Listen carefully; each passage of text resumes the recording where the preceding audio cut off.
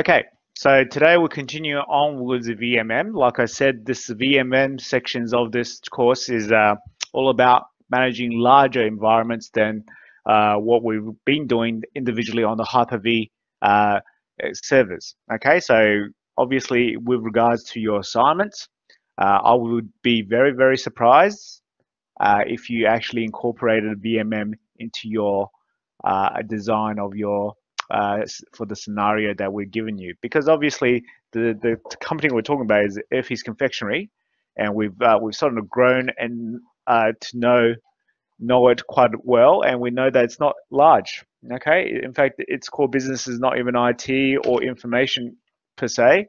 It's more so that part of it, the information and IT, is a supporting part of uh, supporting service for the main function, which is to actually make and sell lollies. So you'll find that companies like this would probably incorporate virtualization because it's just very efficient, very cost effective, and all that kind of stuff, but would not include the VMM because it simply does not justify the cost of it, or they would not, as well as the fact that they would not have enough hosts to make it actually worthwhile, because you do waste a lot of resources in creating the VMM services itself. Or if you remember, we talked about how with VMM, the Virtual Machine Manager, it's a system-centered tool, so it's like a suite of tools that controls various aspects of the virtualization infrastructure from the one area. So what does that mean? That means that we're really going to have a VMM server that's doing nothing more than doing management. We're going to have an SQL server. It could be on the same VMM like we've got in our scenario, but ideally it will be on a different server, and that's to store the configuration and information coming from the VMM server. So really, you're effectively having two servers or virtual machines, which are servers, really doing not much more than for management. And for a small company, that certainly does not justify that expenditure of resource and cost for the licensing as well as everything else for the amount of hosts they probably would be virtualizing and for the amount of virtual machines they will be managing. So I would be very, very surprised if anyone in their migration assignment recommended the use of VMM. Okay, so just to touch base on that. So really what I'm saying is you could pass this subject without knowing too much or delving too much into what VMM is. Just to, it's more of a completion of the topic in the sense that you know Hyper-V, you know it's a virtualization tool, and it's just another variant of something we already understand. There's some differences, some similarities, but just like in VMware, where we looked at VMware Workstation, but to go on to that next level, it's all about vSphere. And the two, vSphere and VMM, are very similar because the vSphere, you have a vCenter server, SQL database, which are there to manage all the hosts so that you can actually manage and configure configurations which are for the whole infrastructure rather than individual host by host configuration. But let's get on with what we're talking about today. Today, we're going to look at managing the infrastructure with VMM. So last lesson, we talked about installing VMM and getting it onto our systems. So today, we're going to look at the networking infrastructure, the storage infrastructure, and also updates, infrastructure updates, as well as Hyper-V clustering in relation to VMM. So in this networking infrastructure, so what we've done before in the first half of the subject was to work with individual Hyper-V servers. So you might remember that we would actually create a virtual switch in Hyper-V 1, and we would create the same virtual switch in Hyper-V 2. So if you remember, we created that corp virtual switch. You see how if we had 2, we did it twice. If we had 3, we'll do it 3 times. If we had 20, we'll do it 20 times. And if we had 100 or 1,000, we would do that same configuration 100 or 1,000 times. So you guys sort of getting that idea? It's a bit like the peer-to-peer networking versus a server-client networking, where if you remember peer-to-peer, you did the management of each workstation on each workstation, whereas with a server-client system, you do the management and administration from the centralized server, like the Active Directory server with the user accounts at least. So it's a bit like that same idea. If you like to think of it, when we had just Hyper-V, even though they were in a domain, they were almost like a peer-to-peer network of Hyper-Vs where you have to do the management configuration on each Hyper-V. I'm not saying that you couldn't go administer the other Hyper-V from the same console. Of course you could. We did that. We connected to the other one. But the fact that is, for example, when we create a virtual switch, we're not creating it once. We're creating it once on each Hyper-V server. And you can just imagine if we had 1,000, that is just going to get very annoying. So with VMM, what we're trying to do is we're trying to minimize that wastage of effort and time. So what we're going to do instead is we're going to configure networking infrastructure on the VM, which actually incorporates all the hosts that we want to incorporate and define it across the board. So if we look at this slide, working with with virtualization infrastructure, so VMM, Virtual Machine Manager, it's a System Center Virtual Machine Manager to be precise. Infrastructure contains the components that makes the virtualization. Obviously, these things, like any virtualization, it's networking, it's storage, it's processing power. So VMM infrastructure servers, which is basically the processing power. So basically any with a VMM agent. So for those of you who've done the SCCM subject with me, you would understand the term agent. Agent is basically a bit of software that gets installed onto the machines or computers that we're trying to manage. And what it does is it allows this communication, two-way communication between the management server, VMM, and the server that's being managed, which in this case are the Hyper-V servers. But also, beyond that, there's also library servers. Okay, they're not Hyper-V servers. They're actually servers which contain resources that you will use in the creation and management of your virtualization infrastructure. For example, you could have an ISO.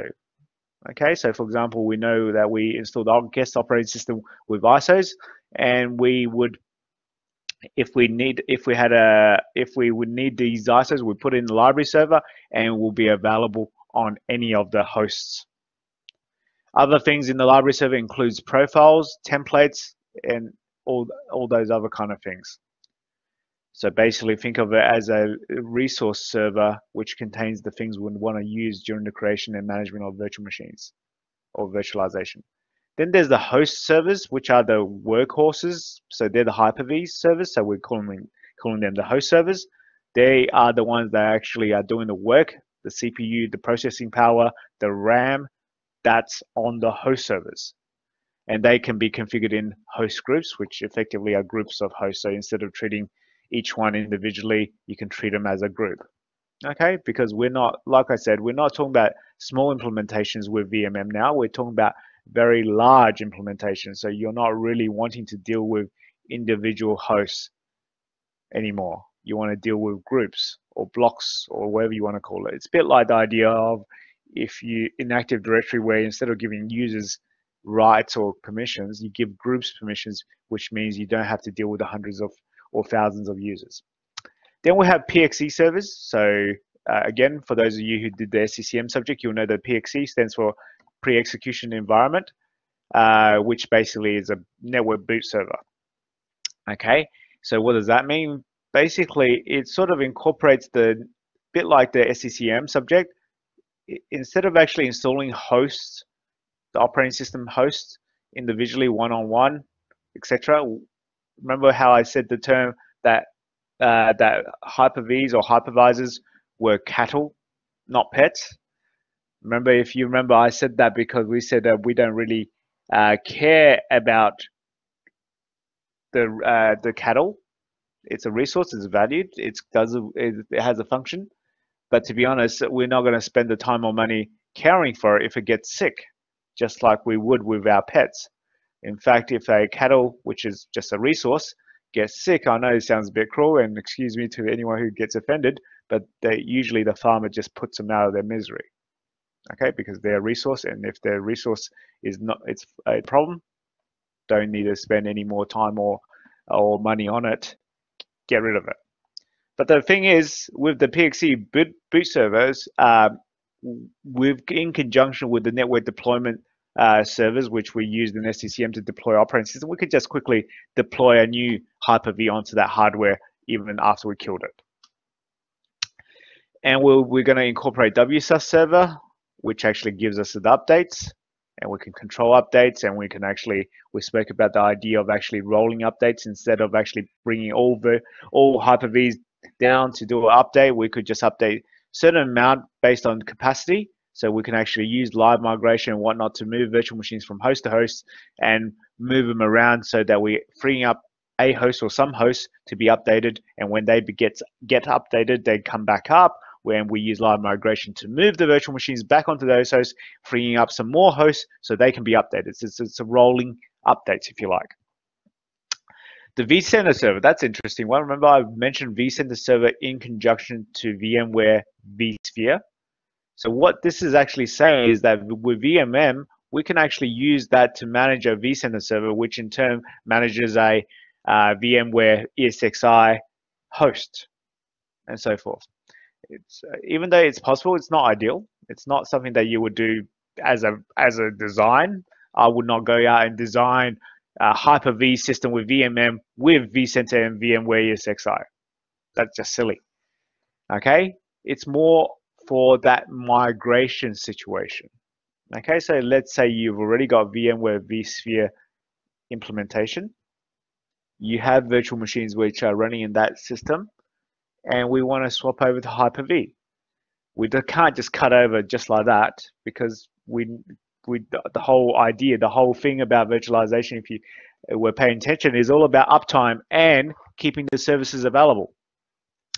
So as a result, what we can do is actually incorporate both systems and run those VMware virtual machines on the VMware hosts in the meantime, and they'll still work, because when they're virtual machines and they're connected to the physical network, the clients don't know if they're Hyper-V virtual machines or VMware virtual machines, so they still work. But this could be a transient situation or a transitional situation where those VMware virtual machines are still running to keep the service going until they get migrated to the Hyper-V infrastructure. So that's infrastructure servers. So these are the servers that make up the VMM infrastructure. So if you look at here, when we're actually exploring the VMM or the virtual machine manager, you'll see hosts. This is where your Hyper-Vs live. Within the infrastructure, you got the library servers, which host your resources. You got your PXE servers, which allows you to boot and deploy operating systems to physical hardware. You got your update server, which is your WSUS, which allows you to update, obviously, all of the operating system, but more importantly, in this aspect, the virtualization infrastructure. You got your vCenter server, which manages VMware. Then we've got networking, which is a big part of the virtualization infrastructure. So we have these things called logical networks, where we define logical networks that is across multiple hosts. This is like defining switches and whatnot. So you'll see that logical switches come up here as well, but you'll see when we actually work through the labs, they work together, as well as port profiles and so forth. MAC address pools. So we all know that virtual machines don't necessarily have a fixed MAC address. Load balancers to actually spread the load across multiple hosts or multiple virtual machines. And there's also VIP templates, which allows us to actually create templates of various configuration and use it over and over again to deploy new systems. So the logical switches, but the difference between the switches here that we're talking about, so as opposed to the virtual switches that we talked about in Hyper-V, is that these logical switches are configured on VMM, but the configuration is applied across all the Hyper-V hosts that's going to be using it. Port profiles. So again, this is talking about the switch ports. Their profiles. Profiles is similar to a template. It's a configuration for certain ports that you can carry over and use in other situations. There's also port classifications. what type of port it is it, like the idea with the Cisco with the access ports, and whether they're used for on various VLANs or with the software-defined networking. And then there's the networking services. Again, we're talking a lot of things, but we'll explore some of these things in more detail as we're going through it. Then there's the storage. Okay, so obviously, if going back to your assignment, if you give me a design where you're not using shared storage, okay, when we say shared storage is where the virtual machines are stored on a storage server of some sort. That could be fiber channel over Ethernet, iSCSI, SMB3, or even NFS, then it's not going to be correct. Because unless you have that, you're not going to fit the requirements of the assignment where you need redundancies, not redundancies, but the ability to move virtual machines around, clustering maybe, live migration, replicas, all those kind of things. It won't work. So with this storage, obviously in this case, we can actually classify storage and pools providers. So this is talking about multiple storages, multiple leverages, if you like. And with this classification, we can classify some storage as super fast, some are not so fast, etc., etc. The file servers which are participating, or the fiber channel fabric, which is the SAN connected through fiber optics. So if you remember, we earlier in the subject we spoke about this what's a software-defined networking, okay, where we said that the actual networking IP addressing or the networking of the virtual machines in their virtual network is independent to the hardware. And we said it was a bit of a mind-blowing moment, because everything we've learned so far in regards to virtualization and virtual computers, virtual machines, and them communicating over the network is that they still had to have the same network identity as that of the physical environment if they wanted to communicate with the physical environment. But obviously that's a bit of a limitation, because it means that when you move the virtual machine from one network to another network, or one site to another site, those IP addresses don't work anymore. And also we can't use the same IP addresses for two different clients. In this case, in this example, we're a hosting company. The corp network is the physical network. And these blue company and red company, they have virtual machines which should be isolated from each other, but they should be able to use this physical network to provide a service to the physical network or the internet. You notice that the IP address is exactly the same. So because they are isolated and because they are independent from the physical network, it really doesn't matter what they use. Because if you remember, we talked about a GRE number. Okay, so if you remember, we spoke about the idea of encapsulation. So encapsulation is wrapping up information in another layer of addressing, in another layer of addressing, in another layer of addressing. Think of where you guys go from data to packets to frames to bits and bytes. Okay, all that has its various levels of addressing. So this is just adding an extra layer of encapsulation, and basically it actually encapsulates the information that's sent in this network inside of a packet that's got identifying information on the physical network. And so therefore these blue virtual machines don't have to be on the same host. They could be on separate different hosts, and they still can talk to each other, no problems, because when this one sends its information onto the physical network, its information is coming from this to go into that, but then it's encapsulated with the IP address of the physical network and where it's going, obviously.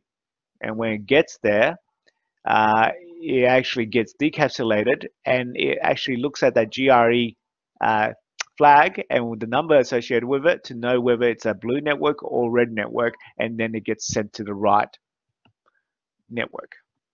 So what is network infrastructure? Top of rack switch management and integration. So we're going to call that TOR, top of rack switches. So logical network are named networks that serve a particular function. So for example, blue network, red network. Then there's the IP address pool management. So that's IPAM and integration. So IP address pool management and integration. And obviously this is to manage the IP addresses used in a pool. Host and VMs network switch management. So that we obviously manage the host and VM network switches, load balance integration and auto deployment, network virtualization deployment management. So if we look at this, these are VMs, hosts. They use the host NICs to go to the logical network and then use the top of rack switches. So configuring a logical switch versus configuring a virtual switch. So on the right hand side, you'll see that, hey, this is what we sort of know. Okay, this is what we sort of know already. So if we got Hyper-V 1 and Hyper-V 2, we want a switch for management, a virtual switch for management. So on Hyper-V 1, we'll define a virtual switch which has a physical uplink to the physical network, and we'll call that management. And then we'll say that this virtual machine or that virtual machine is on this switch, and these different colors means that we can even use different VLANs, if you remember, to segregate the traffic a little bit. So, and then once we're finished with Hyper-V host 2, we go to when we finish with Hyper-V host 1, we go to Hyper-V host 2 and do pretty much exactly the same thing. And if we had 2000, Hyper-V host 2000, we do every one of them up to 2000, meaning a lot of work. So, how's that different to the logical switch then? So instead of doing this on each particular Hyper-V host, we're going to do it on the VMN server. We're going to create a switch with various settings, and we're going to define the port profiles for the uplink. So in this case, there could be an uplink for management, corporate clustering, and then we say that this particular logical switch is for management. So we use this port profile. And then once we define it once and we apply it to all the hosts that's meant to be using this, then it's only done once. You get me? So it's simplifying management to an extent. So it sounds more complicated right now, but once you know it, it's actually going to simplify and make it easier to manage all these Hyper-Vs. So using virtual machine networks for isolating networks. So virtual machine network features, it's built on top of logical networks and allows you to use several virtualization networks on the one logical network. Without isolation, there can only be one virtual machine network per logical network. Okay, so it's so obviously if you have one logical network, only one network is there. This kind of virtual machine network uses logical network to communicate. VLANs and private VLANs are configured at the logical network. The virtual machine networks work well for many situations, not just for hosts. Let's look at the storage. So storage options for server virtualization. When you do storage planning for virtualization hosts, you should use high performance connectivity to storage. So again, now getting back to our assignment. So I'm trying to give you as many tips as I can while we're doing these. If you, in your design, your hosts and your storage, as well as for everything else, and you're just using the one network card for everything, it's probably not a good plan. So ideally, for every purpose, storage, communicating with the physical network, communicating for live migration, communicating for management, communicating for failover clustering, and all that, you should have at least 2 network interface cards. And if you, obviously depends on how much budget you have, it should also be very high speed, because don't forget the amount of traffic that's going through a production Hyper-V network interface card is going to be a whole lot higher, because each of those virtual machines is providing a service to the network. Getting back to the storage, use high performance connectivity to the storage. So that's to the SAN, to the SMB3, whatever, and it should be more than one network card. Implement redundant storage. Obviously, the redundancy, we've spoken about that in the past with RAID and whatnot, but even SAN clusters is a possibility. So instead of clustering servers, you're clustering SANs so that they actually look in a cluster. You can analyze the current storage usage. So there's no point just giving them some storage. If we talk about the assignment, there's no point just giving them an amount of storage. How do you know that's sufficient? How do you know it's not enough? How do you know it's too much? You don't know. You need to analyze what they're using right now and also determine the storage performance. So if you give them a storage server that has only mechanical hard drives, for example, that's probably not great. But if you give them a storage where you at least have some solid state, some mechanical, and they're working in some sort of tiered storage, that possibly is a lot better. A plan for adequate space for existing virtualization needs and also future growth. So don't forget that. So always scalability is the key, one of the key words in IT. You don't want to outgrow the solution when you actually take delivery of it. So it shouldn't just meet your existing needs. It should give you a ability to add to it, grow, and so even if it's more than what you need right now, but even better, it should be modular so that you can just keep on adding to it. Just like with the virtualization infrastructure, you might give them 10 hosts because they actually only need 5. So give them 10, just for example. But you know that if we need more processing power, more memory, and all that kind of stuff, we can just add new hosts, and grow in the future. With the storage, a similar idea. So if you just use a JBOD, for example, and you have capacity for 20 disks, but you only give them 10 disks, then you can just add more disks to that chassis. And in fact, with JBODs, you can add additional chassis, so you can actually expand the array of disks and add to it. And if you talk about the scale-out file server, instead of actually just adding more disks to chassis, you can actually add more file servers to your storage. Ensure you include data protection, such as backups and offsite replication. So definitely, that's just very important. So offsite replication, that should trigger some thoughts for most of you guys. We spoke about replication already, Hyper-V replicas. So these, in our assignment, there's actually 2 sites, isn't there? LA site, Lizard site. Doesn't that sound like it's an ideal situation for implementing that Hyper-V replica? Okay, and don't forget, you don't even have to implement replicas between 2 of your sites.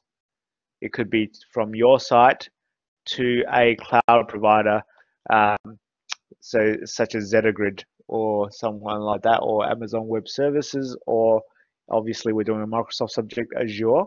So we're replicating these Hyper-V replicas to a, if you like, a second site in the cloud. Implement block storage. So block storage is basically where the storage is treated at a block level. Well, how's that different? Let's think of it this way. When you actually are copying a file from your computer to a file server, like because you shared it on the file server, like we've been learning about, you are not accessing that file server at a block level. You are not telling it how to read or write the data. You are basically saying, please write this data to the storage. And then that server that is probably using SMB or SMB3 or something like that is then determining how to read or write to the actual hardware itself. So you're not in full control. You, the person who wanted to write that data, is not in full control of how that data is read or written to. Whereas if you implement fiber storage or fiber optics, fiber channels, or virtual fiber channels, or implement iSCSI, that is block level access, which means you as the Hyper-V server can tell it how exactly to read and write to the storage. You are treating it like an internal local disk rather than a disk that's in the network. Or we can choose some of these other options. Like I said, the SMB free is what we've been pushing in this Microsoft course, and no surprise there. But to be honest, if you're not talking about Microsoft, the world uses Fiber Channel over Ethernet, or iSCSI. There's more occurrence of that than the SMB free in real life. So the difference between these two, NFS and SMB free, is like just what we said. It's not a block level storage. So it still works. It's just that you're not in full control of how the file is read and written. And that's why you need SMB free, not just any SMB. Because SMB free, if you remember, is actually a share for applications rather than your simple sharing that you've done in the past. SMB free enables the virtual machine storage on an SMB free file share, and requires obviously server 2012 or newer, and requires fast network connectivity. It provides redundancy and performance benefits. Sounds like a Microsoft ad. It's a bit like that. NFS, we should know that that stands for Network File System, and is more associated with X. But having said that, we can also create NFS shares on our server, Microsoft Server subjects, server machines. But you typically Linux based. Enables you to use NFS shares to deploy VMware to virtual machines. Deploying storage in Virtual Machine Manager. So basically that's just a fixed storage. But obviously, if we combine it, talking about it in the context of Virtual Machine Manager or VMM, after adding storage to VMM, you can deploy logical units or LUNs, and that's what they're called, using two SAN methods. So you can use snapshots. With this method, the SAN creates a writable snapshot for existing logical unit. So basically, we can just say, copy here, a new place. Or we can cloning. So basically, with the snapshot, it creates a writable snapshot of the logical unit, which means that the other part, which is actually being snapshotted, is locked, for a bit like what we understand with the virtual machines. But we write to the writable logical unit.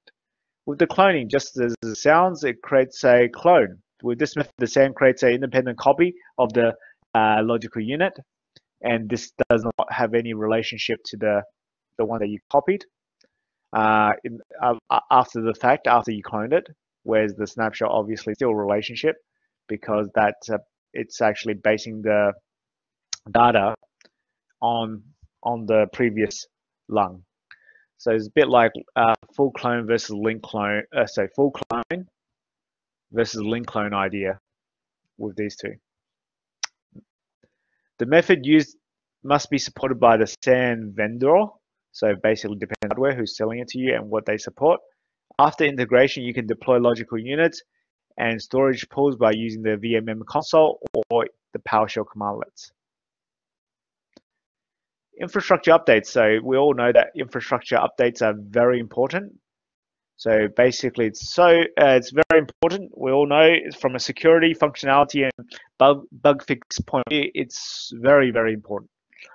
So infrastructure updates. So you can integrate VMN and Windows Server Update Service, or WSUS, to provide scanning compliance of your virtualization infrastructure. So that means every server that's part of your infrastructure, your Hyper-V hosts, your VMM server itself, the SQL database, the virtual machines, as well as other services that you might be using, all need to be updated. So what this is saying is, by integrating WSUS, we all know what WSUS is, into this VMM, we can actually control WSUS, if you like, from VMM. And again, I know I harp on this a little bit. Again, this is reminiscent of what we were talking about in the 4 SCCM subject that some of you guys have done, where in that subject we controlled the updates with the System Center Configuration Manager. So same idea. Configuring a fabric update. So the fabric is where we'll call the whole thing. Okay, the whole thing, the whole virtualization infrastructure is called the fabric. Okay, it's a fabric because it actually extends across all the things that make up the fabric. There's it's continuous in the sense that it all becomes one big unit. A process for implementing update management in VMM. So obviously we enable update management. We configure and manage update baselines. So that's the important word. That's the same word that we use in VMware as we do in Hyper-V or Microsoft. Baseline is almost like what is the minimum set that is acceptable. Okay, set of updates. So there's some pre-configured baselines that you can incorporate, which basically all the critical updates are applied. That could be your baseline. So basically what happens is that then you start a scan to determine compliance status. So basically, it will scan the infrastructure servers like a Hyper-V, and it will compare it to this baseline. So with this baseline, if it says all critical updates applied, it's a constantly updating, moving benchmark, isn't it, or moving baseline? Because we all know that Microsoft release patches and updates constantly, monthly, and these critical updates, new critical updates all the time. So basically, this baseline is not just a set and for. It's not one of those things where it's you create it and it goes out of date because you have to specify the specific updates. No, it's talking about all critical updates, for example, and so therefore any new critical updates will become part of this baseline. So it'll group all these critical updates as part of this baseline. So now when the VMware, it's us really, through VMM scans these Hyper-V servers, for example, it will say, has it got all the critical updates? If it does, then it's compliant, as in it's passed. If it hasn't, then it's non-compliant, so it's failed. It's obviously it's not good to fail, so that's the status, compliance status. It's either compliant or non-compliant, which basically means does it have all those updates in the baseline. If it's not meeting the compliance, it's not compliant, then what we have to do is do what's called a remediation. If you've never heard the term, remedial work or remediation is to fix something up. So you might remediate the landscape after mining. You might have heard that in the newspaper. These big miners have to do remediation work on the public lands. Basically, they have to fix up the land after they mine. You might have heard of in a situation where someone's doing remedial maths at school. Well, that just means that they're doing maths to allow them to fix their lack of knowledge in maths based on where they are. Let's say they're doing year 7, and they might have to do remedial maths because they didn't pick up everything they should have got in year 4, 5, and 6. So remediation means to fix. So in this case, with regards to compliance to baselines and updates, is if you don't have the updates, you're non-compliant. So to fix it, you have to install the updates. And that's what remediation is. But it's not as simple as that, because we know that if we update a host and needs to do a restart, those virtual machines which are on the host will also go down if you do nothing. So if you configure nothing and you do nothing, they will go down with the host.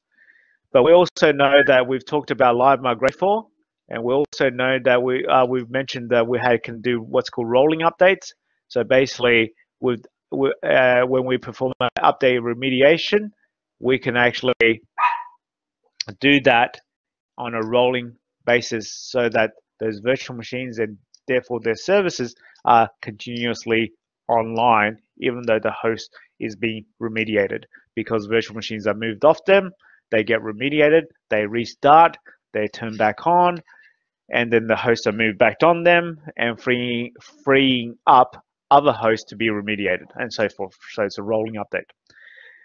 We can also specify update exemptions. So if we really don't care about this update or this doesn't apply to us, and if in fact this update causes problems, we can actually exempt it from our baselines. So that would be on rare occasions. That'll be in the rarity. We'll be hardly ever do that, but you can.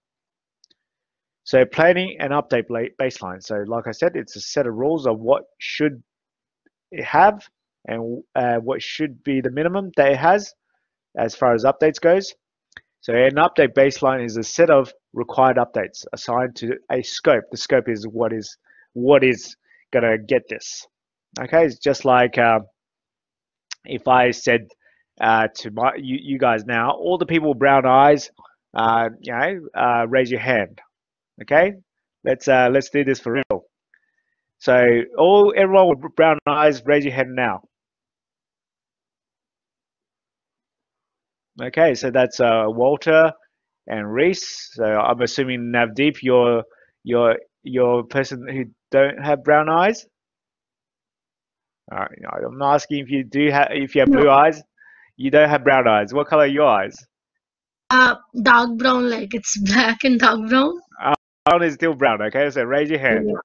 Yeah. Okay, so this is just a bit of activity to show you. So now you can see that if I'm saying all people with brown eyes, raise your hand, the scope of what I'm talking about, or the scope or the people I'm talking to, are really Reese, Walter, and Navdeep.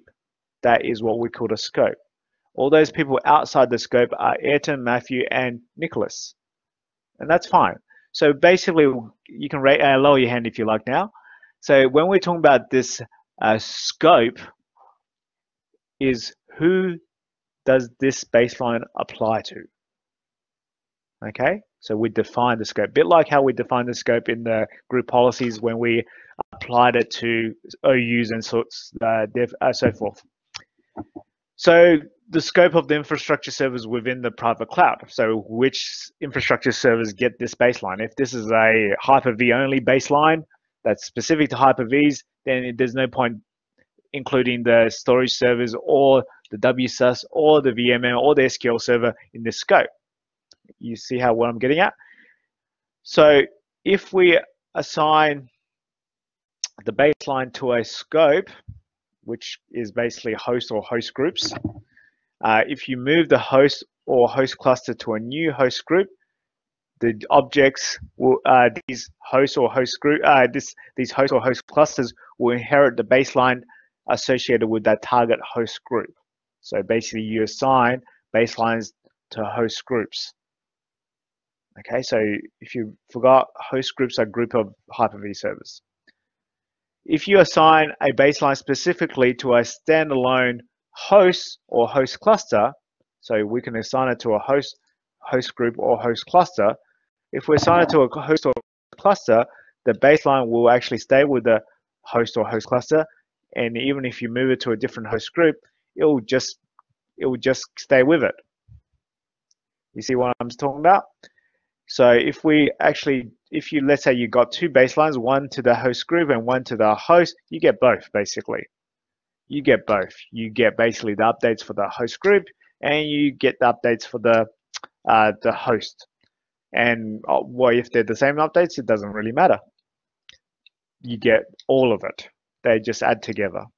And when you're doing a baseline compliance scan, then you will scan against both baselines. And if you're non-compliant for any of it in either one, you'll be non-compliant.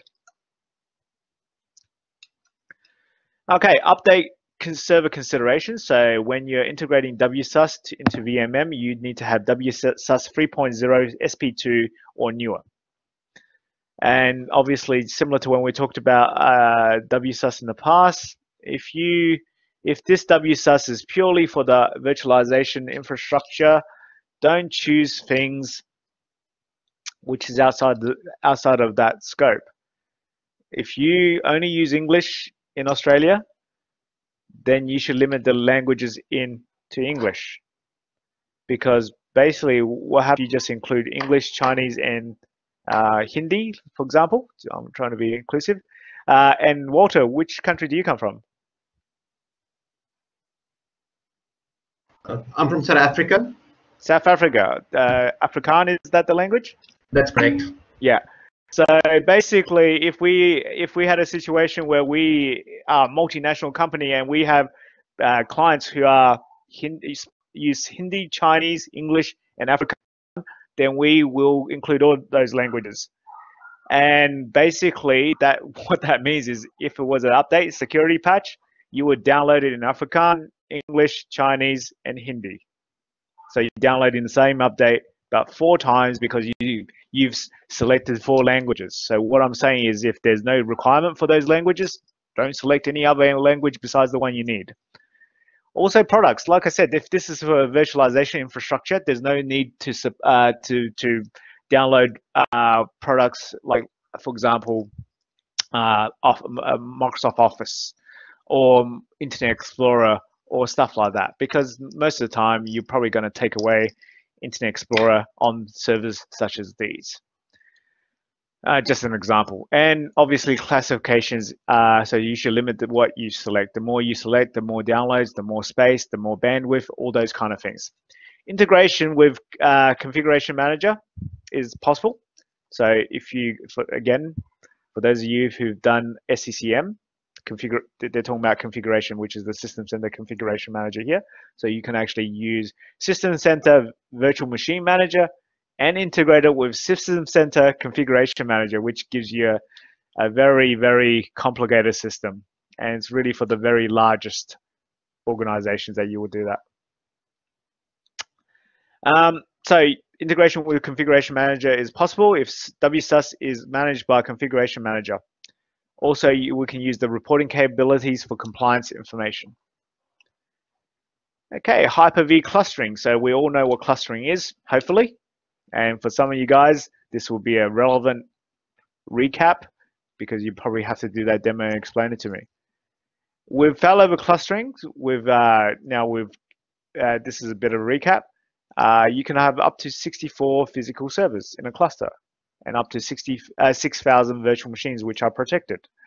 You need this cluster shared volume, so shared storage on shared storage, because the way it works is that we have all these hosts, 4 hosts, node 1, 2, 3, and 64 nodes by that example, 64 nodes, and on each of those nodes there's a certain amount of capacity, and these blue things are virtual machines. And basically, if this host fails for whatever reason, hardware related specifically to this host, then those virtual machines which are deemed as protected virtual machines are simply, this host outage is recognized by all the other hosts because of the heartbeat.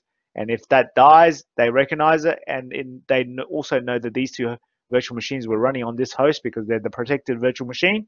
And as a result, if there's capacity on these other hosts, they would just simply open up the files from the shared storage and start it on this host or any other host which has capacity. It's built-in hardware and software validation, so we need to validate whether the hosts are capable or whether they're similar, because you can't just restart a virtual machine on another host and expect everything to be exactly the same configuration. So we spoke about how, what if you don't even have the same switches? What if that's on a different subnet or so forth? So you have to validate that so that they do have all the same things before they can be in a cluster. So shared storage, again, SMB3, iSCSI, fiber channel over Ethernet, or serially attached SCSI, SAS. So that's a very quick overview of failover clustering. And then with VMM, we can also do dynamic optimization. We spoke about this before, but basically this dynamic optimization is not possible on the Hyper-V without VMM. Okay, so it is possible, but it's not possible without VMM. So we might have mentioned it before, but basically the way it works is that resource utilization. Okay, we've got these hosts, and this one's got 3 virtual machines on top, and this one's got 1, this one's got 2, and obviously they are using the resources on that particular host. Okay, so if we look at this resource utilization graph, time of day. Whoa, these guys are all in the green, so they're all good. They're all happy within the boundaries or the threshold of what's okay. So you can see there's a threshold, but you can see that the one of them has gone above the threshold. The threshold is a bit like, at what point do we do something? So you can see that this is the one with the problem. It's got a warning because it's not critical just yet, but it's a bit of warning because it's gone past the threshold. It's gone past the threshold, and the problem is it's these virtual machines are so busy is actually using up more resources than it should. Whereas these ones are all just laid back, chillaxing, because they're not really under much stress at all. And that doesn't seem fair, does it? Exactly, chilled out. So that doesn't seem fair that this guy's working so hard, or this host is working so hard, and these other hosts are chilling. So what? And also, besides just being silly like that, in a serious matter is when there's lack of resources or there's contention for resources, these virtual machines will actually be affected. If there's not enough RAM or whatever, they will actually slow down, which therefore slows down the responsiveness and becomes slow, like Matthew said, for the users. So there's actually it's not just about equality, it's about performance. Okay, seriously, it's about performance, not about equality. There's no such thing as equality in IT. So basically, what can we do? Well, if these guys have plenty of resources and they're just chilling out, like we said, the sensible thing would be, if we saw this as administrators, as humans, we can easily say, just move this one over or move this one over. And that's what dynamic optimization actually does. Uses the ability of live migration to move those virtual machines which are on the server, which is being super taxed, and they move it. So they try to achieve this balance, but obviously balance can't be, probably most of the time can't be exactly balanced. But in this case, as long as it's within that threshold, then it's happy. So now it brings all of them back to within that threshold. Whoa, the next thing is, hey, this guy, we moved this virtual machine over here, but this now suddenly has become busy. You know how it is. The fact is, the usage of various services changes throughout the day. So first thing in the morning, it might be the authentication server. During the day, it might be the file server. Towards the lunchtime, it might be the proxy server. So, you know, just making those wild assumptions there. But usage changes throughout the day. We all know that. Okay? Just think of Netflix. Usage during the day, probably not very high, but usage after 5 p.m., probably a lot higher. Except for when everyone's studying at home. Then Netflix is probably off the charts all the time. Okay, so now this is out of balance over the threshold. So what we can do is again, use that dynamic optimization and move it around, and thus achieving balance or keeping all of them within the threshold. Okay. So basically that's similar to VMware vSphere DRS, and that's Dynamic Resource Scheduler. And basically it just balances the resource usage across the host. Obviously makes sense to, hopefully makes sense to everyone, because it's all about giving the best performance to the users. Then there's the power optimization. This is a little bit different. This is not actually to do with resource usage, sort of. It's more to do with saving power when there's less demand. It is to do with resource usage, because we know that in our normal busy hours, like let's think about it, at work, we work 9 to 5. So basically the servers that we're virtualizing at our office is going to be used a lot more between 9 to 5 than after 5 p.m.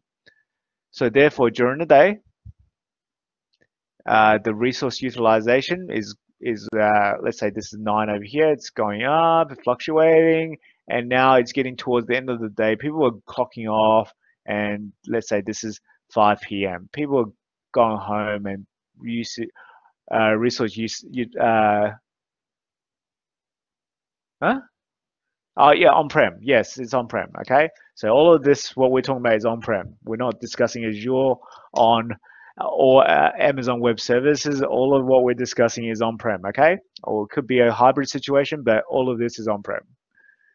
If we did a class on Amazon Web Services or Azure, then it probably wouldn't be on-prem. Matthew, you had your hand up? Yeah, so I just wanted to clarify based on what I said. When I say users on-prem, can this also be people like working from home in your particular situation? No, yeah. accessing Okay, the so services? I thought you meant whether the virtualization was on-prem. No, you're right. That they could be offering services which is available, externally as well, extranet applications.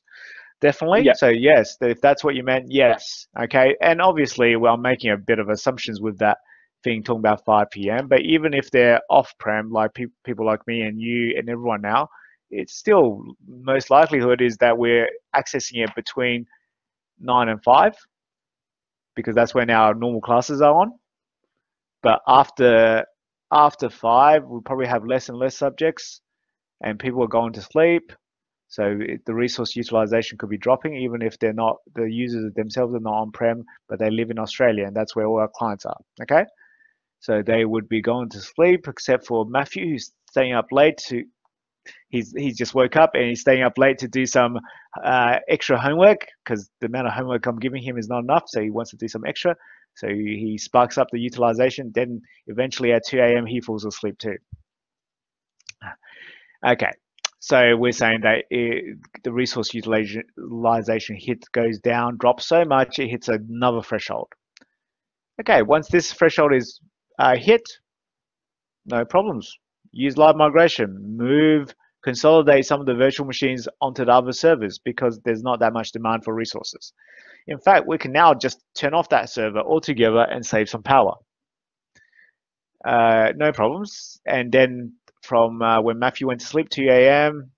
to 6 a.m., he's just woken up again. Only needs 4 hours sleeps, and he wants to get straight back onto his homework.